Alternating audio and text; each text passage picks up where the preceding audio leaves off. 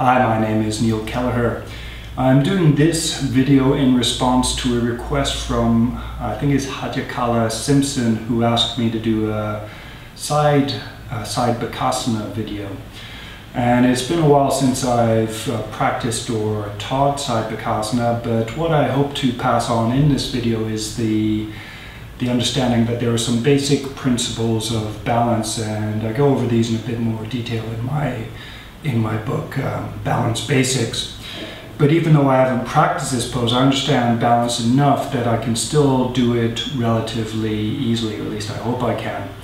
So anyway, in this video I'll go over side Bakasana. I'll also go over a variation that you can do if you're limited by flexibility in such a way that you can't do the side Bakasana position.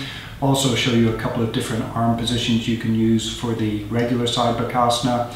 And if I'm up to it, I haven't warmed up yet today, we'll see if I'll try to show you how to go from Bakasana into the sideways flying splits arm balance. I think it's called Ekapada koundinyasana 2, but I could be wrong on that count. But anyway, just to point out, this position can be a little bit difficult on the side of the thigh because the arm is pressing into the side of the thigh, and that is one of the reasons why I don't practice it that much. But we'll see also if I can give you some tips if you do experience a lot of discomfort when you're doing this pose, some techniques that may help you to alleviate that discomfort. In my first Bakasana video, I talked about the idea of rocking forwards in order for your feet to lift off of the floor.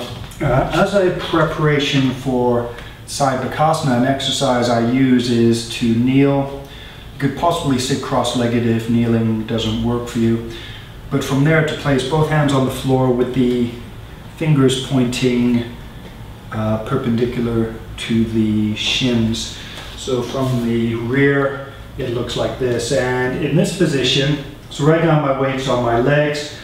In this position, I'm going to shift my weight to the side that my arms are on. And as I shift my weight to the right, I'm going to point my elbows back and reach my shoulders and chest to the right. And then I'm going to sit back up again.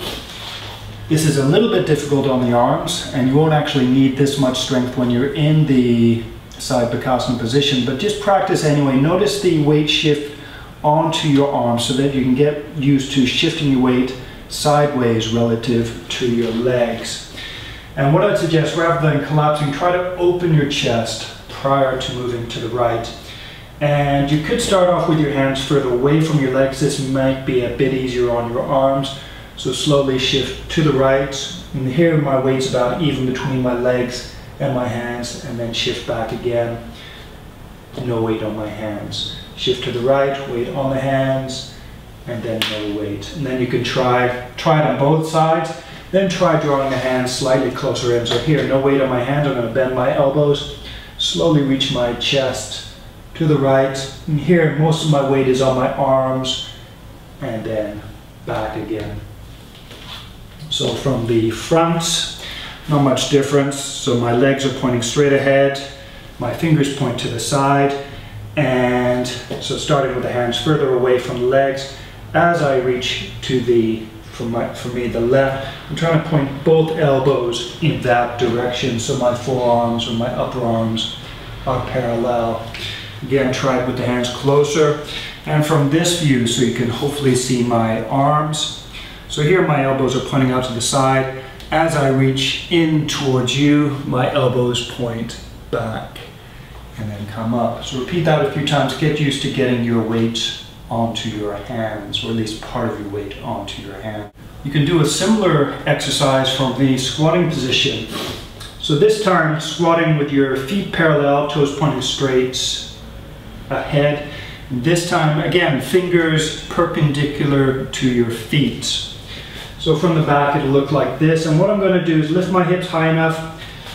My one elbow is just behind the knee, resting against the side of the thigh. The other elbow is closer to my hip joint. So in this position, Again, trying to point the elbows back, looking to the right, perpendicular to my thighs. I'm going to shift to the right, weight onto my hands.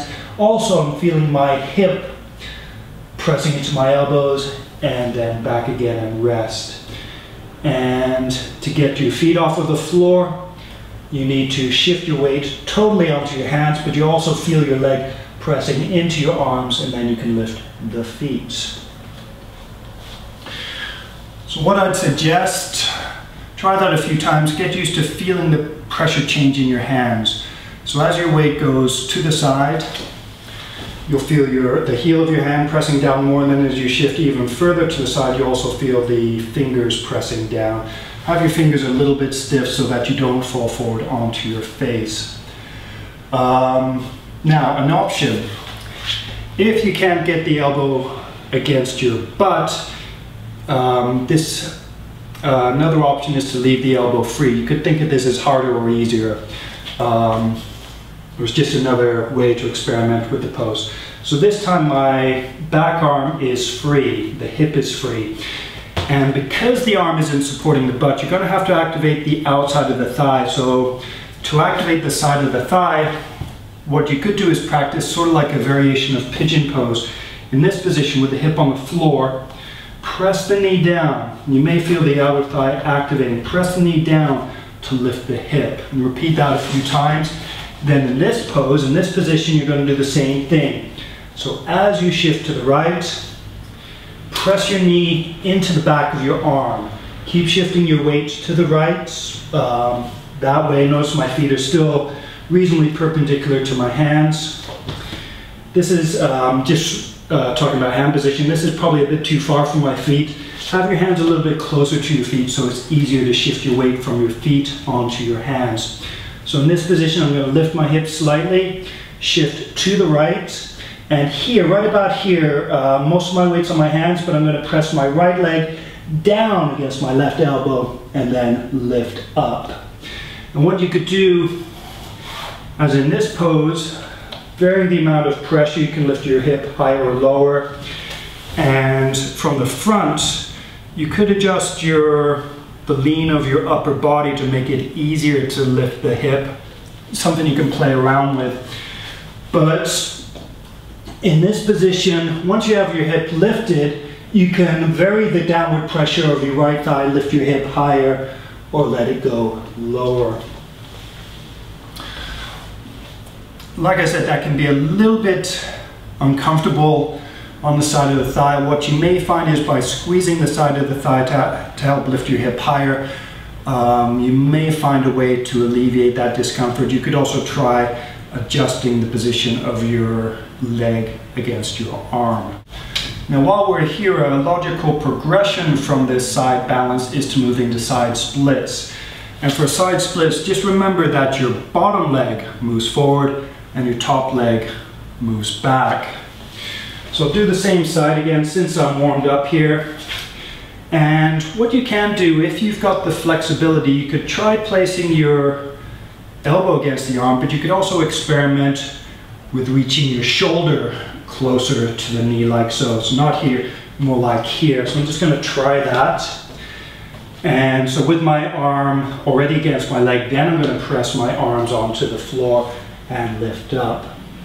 Still a bit uncomfortable on the leg. Another thing you could try, maybe try pushing your arm closer to the midsection of the thigh, like so. And then from there, top leg back, bottom leg forward. And that's the sideways flying splits. What I found just doing it there, didn't feel like my weight shifted that much as I straightened the leg. So you may find it's reasonably easy to stay balanced as you separate your legs. Easier so in this pose than in the regular koundinyasana, where the back of the leg is on the, where the leg is on the same side arm. So anyway, I was going to suggest, if you, for some reason, you can't get your elbow past your thigh, what you could do, a similar variation, is starting with your hands in this position. So this time my fingertips are perpendicular to my thigh. And then from this position, what you can do is you can hook the inside of the top knee onto the elbow. So same side elbow. So this is my left leg, left elbow. In regular side Bakasana, your opposite knee is on the outside of the arm. So in this case, my left arm and right knee. So now I'm doing left arm, left knee. And here, what you have to do in order to lift up is use the inner thigh. So in this position in pigeon, I'm pressing the outside of my knee down. That activates the outer thigh to lift the hip. It's a bit hard to show, but what I could do in a position like this is squeeze my legs inwards to lift the hips. Only in this position I'm doing one leg at a time. So from here, if I lean towards the right, if I reach towards the right, notice the position of my shoulders relative to my hands. So here, most of my body is behind my hand, behind my desired foundation. If I reach forwards like so, notice now the position of my shoulders in front of my hands. Now I'm bringing my center of gravity, which is somewhere around here, closer to my hands, and that will make it easier to lift my body. So from here, now I'm going to press my left leg. I've lifted my left foot. Now I'm going to press my left leg down against my arm to lift my hips. This is actually a little bit harder in some ways. You may see my right shoulder is collapsing a little bit. So what I could do, if I lift up, I'm trying to move this shoulder blade away from the spine. So I'm activating serratus anterior to spread my shoulder blades like so. And that might make it, if you can do that, just do an isolation where you practice spreading the shoulder blades and relaxing them. You may find that gives you a bit more stability or a feeling of greater strength in the pose. So anyway, from this sort of side Bakasana pose, not really. Again, you can lean forward. And notice this time, as a variation, I've got my knee, my bottom knee between my hands. Initially, I started off like so. This position is more like side Bakasana, where I'm shifting in the same direction with my fingers. Now I'm pressing my left leg down, lifting my hips. You could also start off like this. Again, lean forward, press the left top leg down, lift the hips, and try to spread. So for this arm, try to spread the shoulder blade. Why is this arm more difficult to use?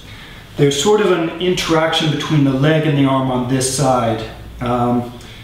This arm actually isn't that active because the leg is pressing down on the arm, and this leg helps to lift the hip on the same side. On the other hand, this arm has to do more work because there's no connection between the arm and the leg. So actually that was a bit easier. So anyway, so in this variation, notice the foot is turned out. You could change it into Ekapada koundinyasana by pointing the up, but that's a little bit more difficult. So this can be a cheating way to get into Ekapada koundinyasana. And then from there you can, let me just show you that from the side. From there, what you can do is dip your shoulders, and in order to reach the bottom leg back, you may find that you have to reach your rib cage forwards. One of the things I rarely talk about in my videos, unless I'm doing a whole video, yoga class video, is sequencing of poses.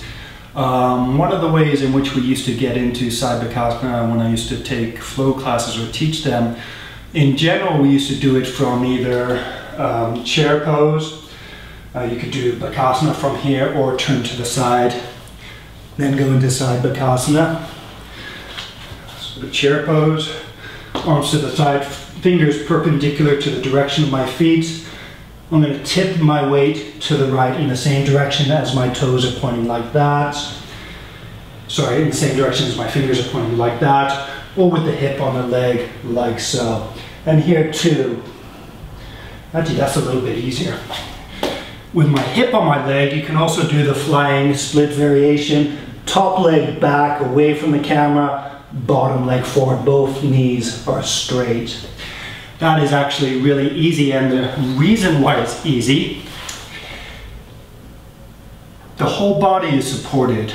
So the right arm, the right leg, the hip and leg both rest on the elbows. So all of the work is being done by this leg here pressing down on the elbows. So that means the arms, both arms, don't have to do that much work. So that's why this variation of side Bakasana is easier than this variation. One other pose that you might be able to get into side Bakasana from is twisting side angle. So if you're in twisted side angle like this or like this, notice, try and make your body, rather than like this, try to create space. Move your ribs away from your pelvis. Try to press your bottom arm down against the thigh, and press the top arm down against the bottom arm. Notice how that lifts the rib cage. At the same time, try and create space moving away from your pelvis. Also make your neck long as well. But from here, you could bring the back leg forward, hands on the floor, knee on the elbow or hip on the elbow. Separate the legs. One final point. Get used to feeling your connection with the floor. The better you are at feeling your connection with the floor, the easier you will find it to balance in any sort of yoga pose or balancing situation. You don't have to visualize your center of gravity. You can just get used to feeling it by noticing pressure changes, the point of greatest pressure in your connection with the earth. So even in this pose, here I can feel my feet pressing down a little bit and my sitting bones. Here I feel my sitting bones pressing down more, so that means most of my weight is on my sitting bones. Excuse me. Even in a pose like this, Navasana, my feet are on the floor, but I can feel most of my weight is on all of my weight is on my sitting bones. So there I can lift the feet or put them down on the floor, and then it's just the weight of my legs which presses my feet into the floor. So even though I haven't practiced side Bakasana, this idea of balance, of being able to feel my body, is what enables me to do most balance pose, or a lot of balance poses, relatively easily, even if I haven't practiced them, because I understand, or I can feel my body, I feel my connection with the earth. And I'd suggest when you're practicing any of these balancing poses, even while balancing on one or two legs, focus on learning to feel your foundation. Notice the way the parts of your foundation press into the floor. Use that information to discern where your center of gravity is located relative to your foundation. Hope that helps. If you want more information, please check out my book, Balance Basics. I think I've included a link at the bottom of this video, or you can check out my website, sensationalyogaposes.com. And if you have any requests, I'll do my best to do another video. Thank you very much. Namaste.